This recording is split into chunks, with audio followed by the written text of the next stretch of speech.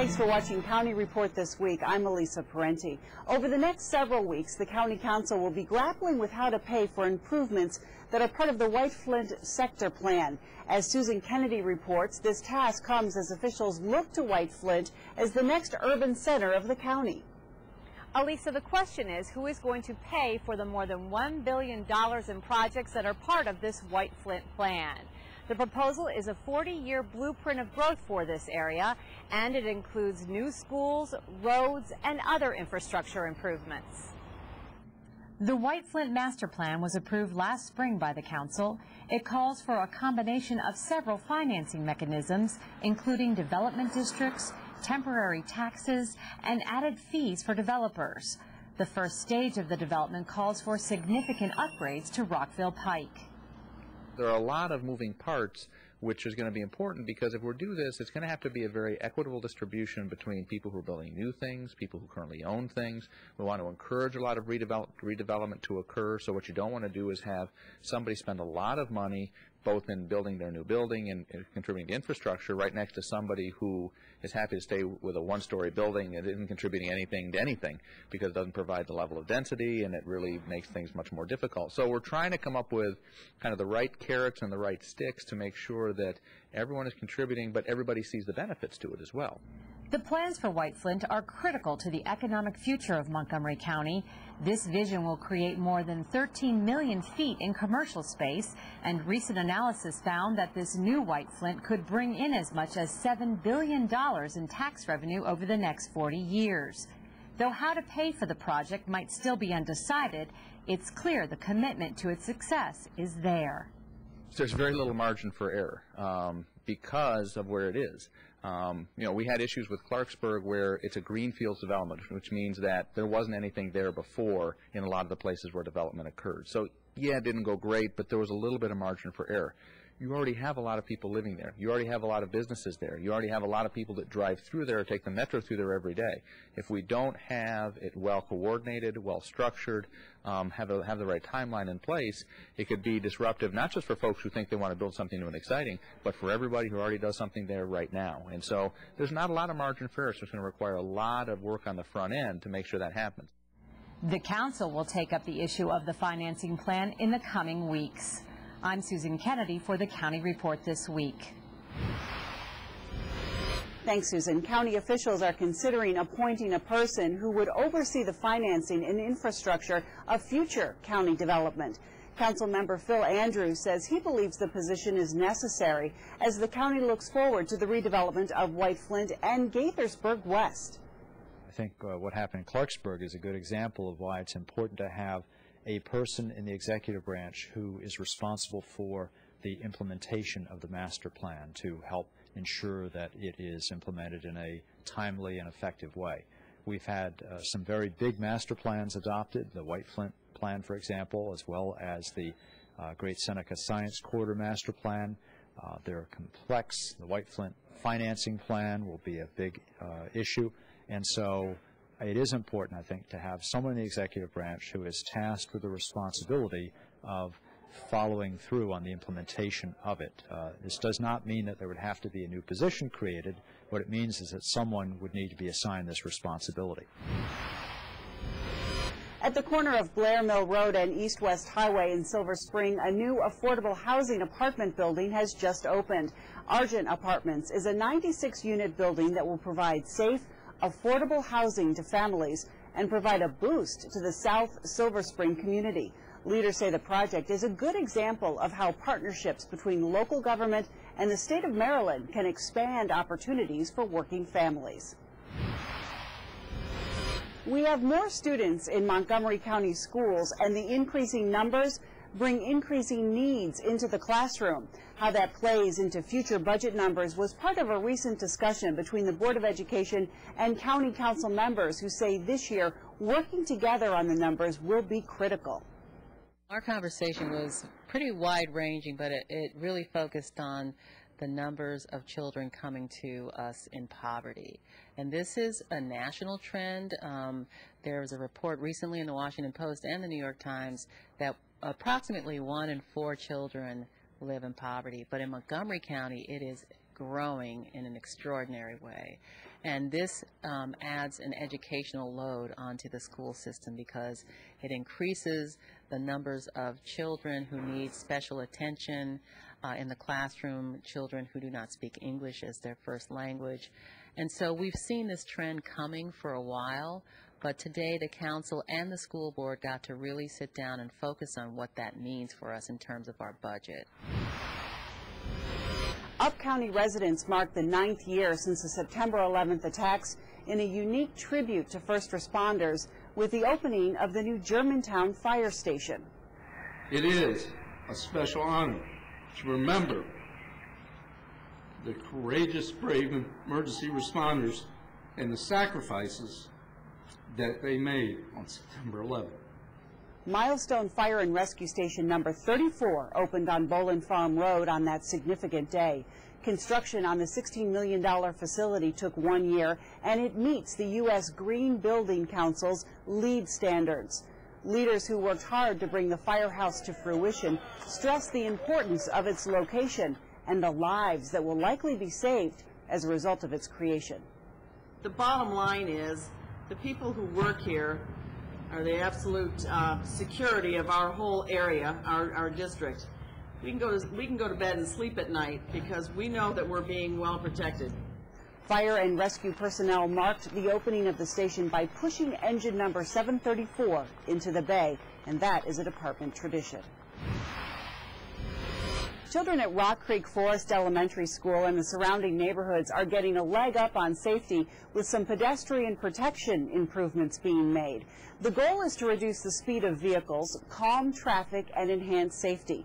The Department of Transportation installed a concrete island where walkers can safely wait for a chance to cross the busy street. The improvement project narrowed the travel lanes on the road to reduce speeds. Also, a marked crosswalk and school crossing signs were installed. Today, we're here to demonstrate the usefulness of this refuge island and to let you know how important it is to protect lives and to make certain that our school nearby and the children, the teachers, the families, and all who visit here are protected. To be able to provide a safe crosswalk such as the one that's right behind me so that way our students and their families can cross between our school and the shopping center that's over here means a great deal in order to provide that safety for students. Coming up on County Report this week, an important update on funding for broadband services in our county. And Montgomery County Public Schools have some news worth celebrating about how our students are doing on the crucial SAT college entrance exam. I'm Rockville 11's Bridget Breuer. Coming up next, we'll take you to all the action from Rockville's Hispanic Heritage Celebration. That's coming up when County Report this week continues. Did you know there are more than 10,000 county government phone numbers? Now there is only one number you need to remember for non-emergency calls, 311. MC 311 is Montgomery County government's new online and telephone information system. Need information? Have a problem or complaint? Trying to locate a county government facility? Call 311. The call center is open Monday through Friday, 7 a.m. to 5 p.m. The website is available 24 hours a day, 7 days a week. Remember, call 311 to get it done. We're so lost. No, I am not, man. Dude, I got my phone. Oh, the road! Whoa! Okay. How would you like to save your life from an ugly or reckless driving death? Don't answer yet. There's more. Act now by slowing down, and we'll guarantee you complete satisfaction. That's awesome! In the real world, there is no spokesperson to prevent reckless driving. There's only you. Speak up. Whoa, Andy, slow down.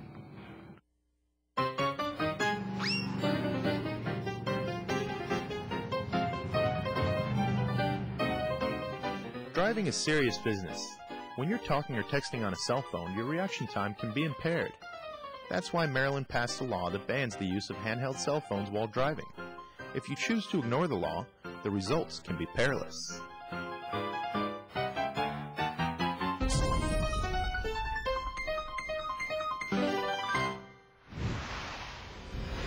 Welcome back. The state of Maryland will get $115 million in federal stimulus money to build high-speed broadband internet service.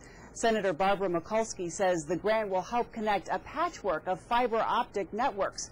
It will also result in better services for everyone who lives here. Today we have a great announcement where Maryland has won a competitive broadband grant of $115 million to take broadband bandwidth to every single county in Maryland, turning Maryland into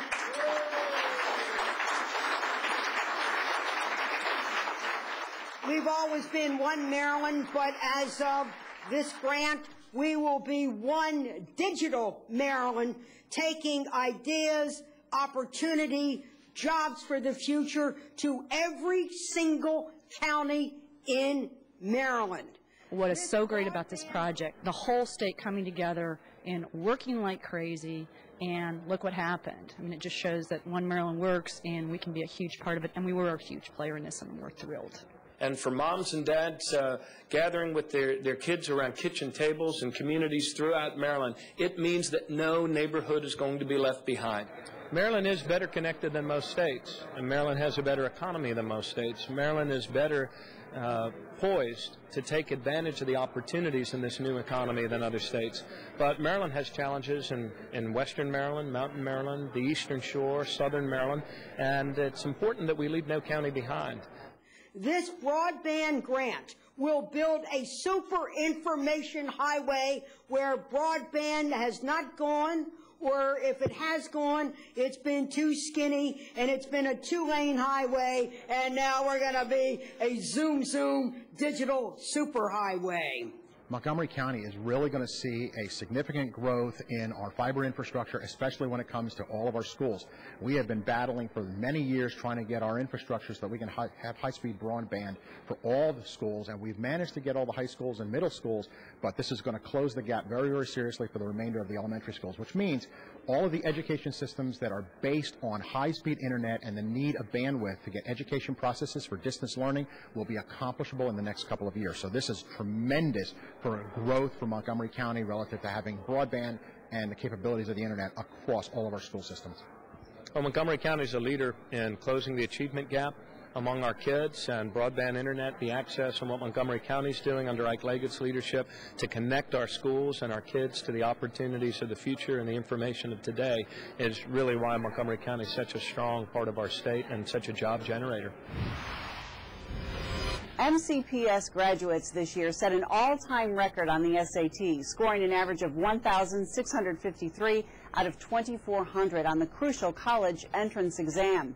Students from Montgomery County outpaced Maryland graduates by 151 points and their national peers by 144 points.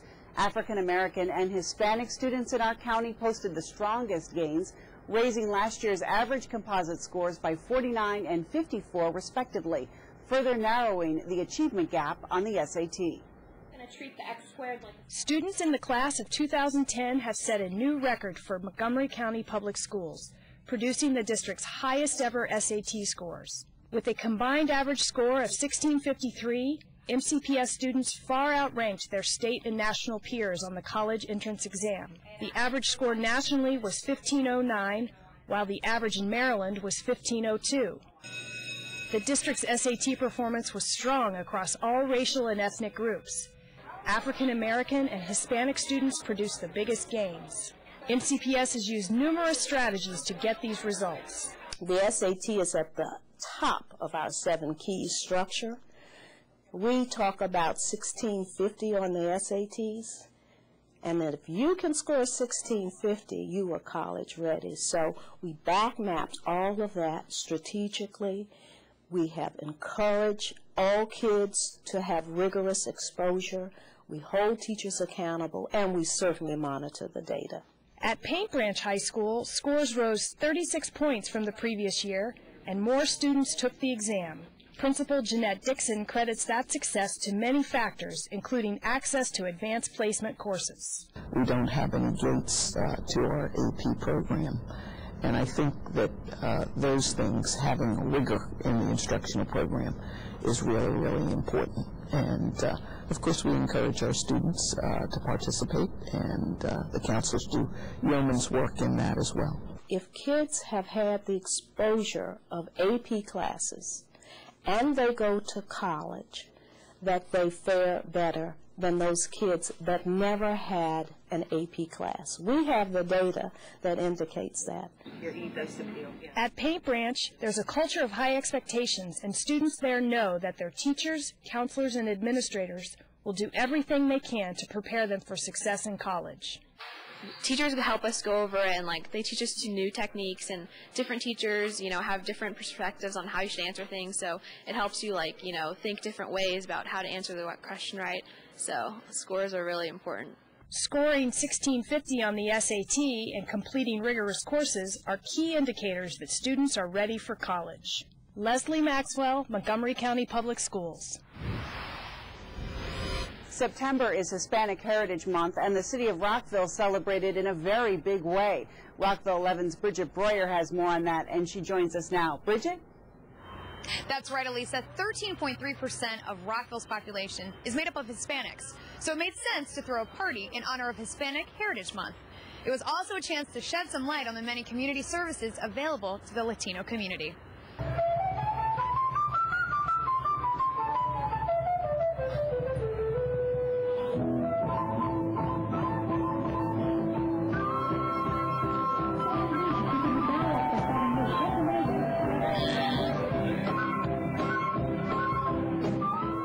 Drew hundreds to Town Square as the city celebrated the richness of Rockville's Hispanic community. This is the celebration of the Hispanic Heritage Month, and this is the first time that the city is putting this event together to celebrate Hispanic heritage in the city of Rockville, and to also celebrate all the wonderful things that the Hispanic community is doing to build the city and to make it to be the place that everyone wants to live, and a special place to work and to grow and to have a family.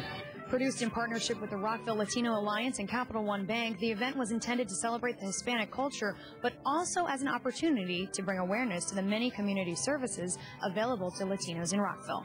A lot of people in this city is from different places in Latin America, and it just makes you feel like you're part of here, even though you are from Latin America. So, it's just a little bit of home, but far away from home. So I think it is important to have that and to celebrate our heritage, even though we're here.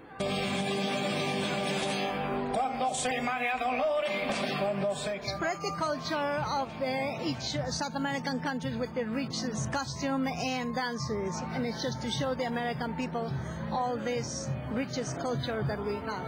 To learn more about Rockville City Services and how to get involved, go to the city's website at rockvillemd.gov and click on Neighborhood Resources. For County Report This Week, I'm Bridget Breuer.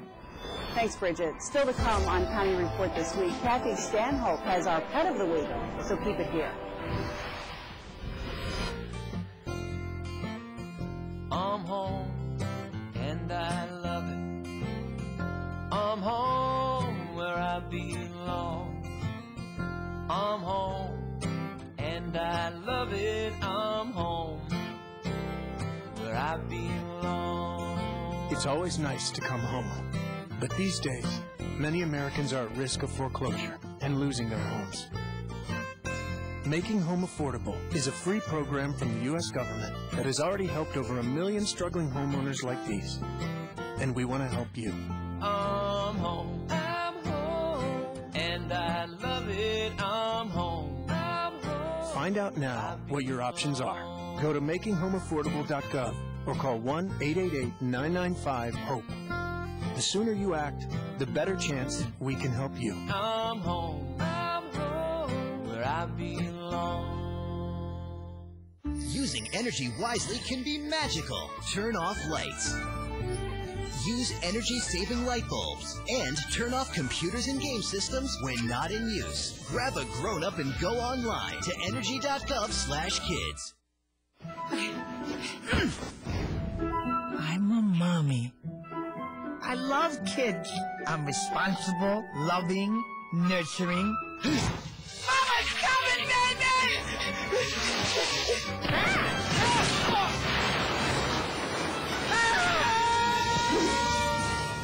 You don't have to be perfect, to be a perfect parent.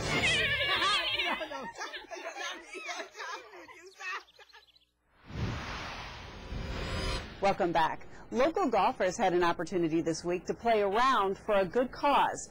MCTV's Michael Brown has the story. The Woodmont Country Club in Rockville played host this week to the Montgomery College Foundation Golf Classic. 144 golfers participated in this year's event, which kicked off with the Putt-A-Rama competition.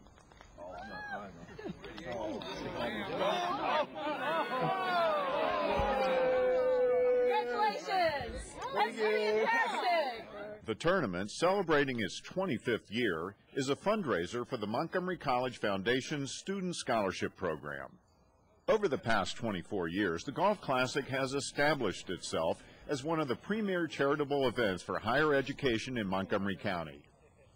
Private funding generated through the foundation is instrumental in providing the kind of partnerships and programs that bring national recognition to Montgomery College.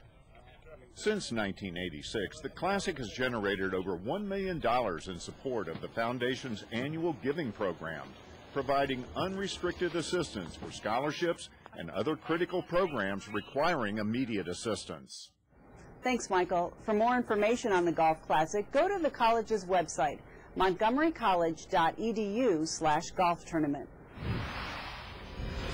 Now let's head over to the Humane Society, where Kathy Stanhope has our Pet of the Week.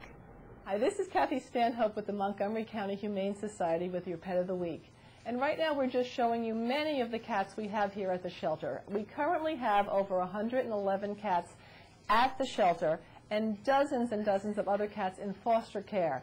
We have a great need for you to come down and look at a cat, meet a cat, and take at least a cat home with you because they really do need good homes. Most of the animals here have not been given up for cause. I mean, they haven't been given up because they have a problem or a personality problem or an undesirable characteristic.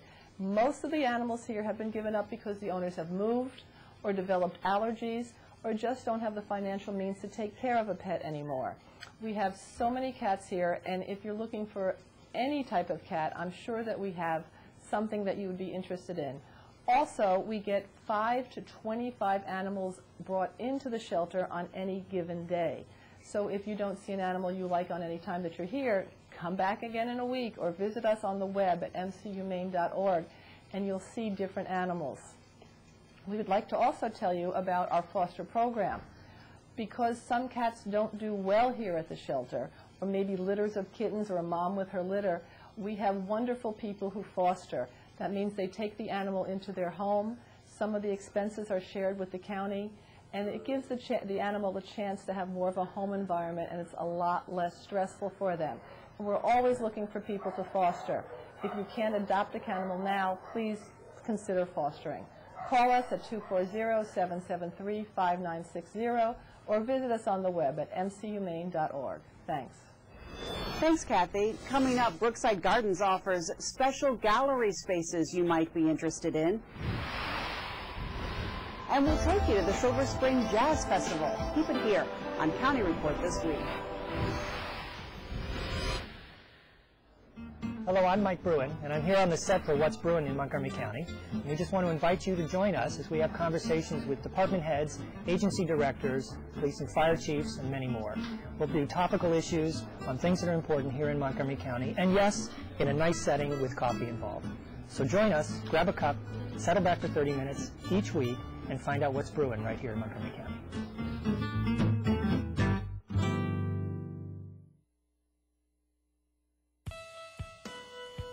Montgomery County law requires all bicyclists under the age of 18 to wear a safety helmet when riding or being carried on a bicycle. County police highly recommend that not only children wear them, but adults as well. This includes on roadways, trails, and sidewalks. Bicyclists should follow all motor vehicle traffic rules and signs, including stopping at stop signs and traffic lights.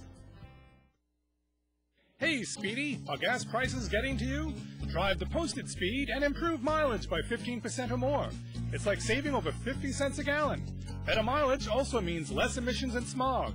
Now that's a green idea. Welcome back to County Report this week. Now we head out to Brookside Gardens, where Leslie McDermott has some information about services and space you may not realize is available to all of us. Are you an artist or a photographer looking for a place to display your work? Well, then Brookside Gardens has 4 gallery areas inside the visitor center. We showcase local, affordable, original artwork by groups of artists and by individual artists. And the exhibits are seen by more than 20,000 visitors every month. The Brookside Gardens Galleries is a fantastic place to exhibit your work. One, because it is seen by so many people, and we also help to promote the art exhibits here. Another added bonus is that many of these pieces are for sale. If you're looking for some original artwork, this is a great place to come. And I can attest to that because I have personally added to my home collection over the years. If you're interested in learning about displaying your artwork here at the Gardens, then go to our website at www.brooksidegardens.org and download an application. But don't delay, because we are already booked into 2013. The Silver Spring Jazz Festival just celebrated its 7th year, and as AMTV reports, this was one to remember.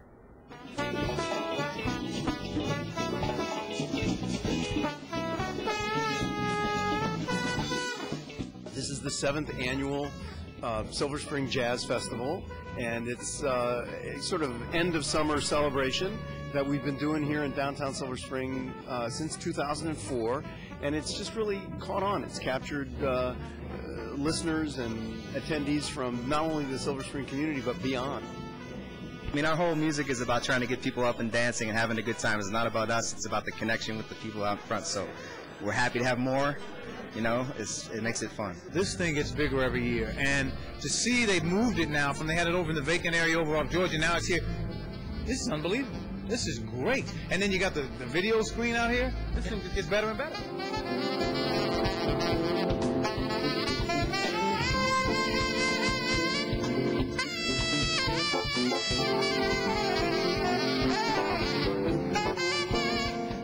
Awesome venue. The venue is great here, and really an honor to be here for for Lumber Club, and great crowd, great weather. The sound was great, so it's a beautiful gig for us. I'm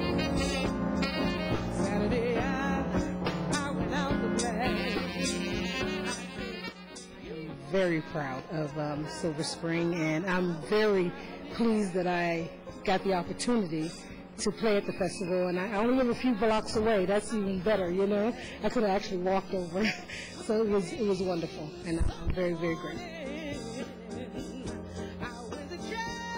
Silver Spring's had an interesting time the last few weeks, you know, so it's always nice to see folks come back out, enjoy themselves. We always seem to get lucky with the weather, and so it's just a great festival, a lot of fun, and I'm glad to see so many people coming out. Have mercy on me.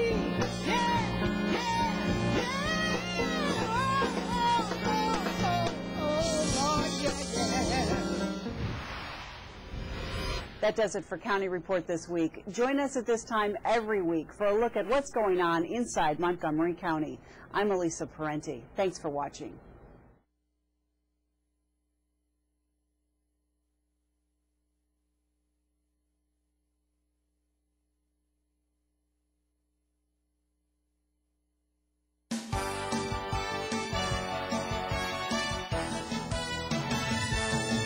Don't miss guitarist and singer Leon Redbone when he comes to MC's Cultural Arts Center on October 1st. Redbone performs jazz, blues standards, and Tin Pan Alley classics with a smooth blend of skilled instrumentalism and humor.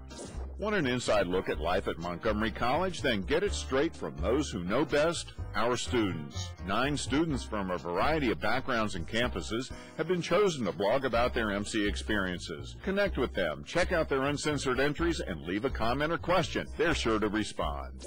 And reserve your seats now for Harry Connick Jr.'s musical, The Happy Elf, running from November 12th through the 28th at the Perilla Performing Arts Center on MC's Rockville campus. The Happy Elf is presented by Montgomery College and Adventure Theater, the longest-running children's theater in the area.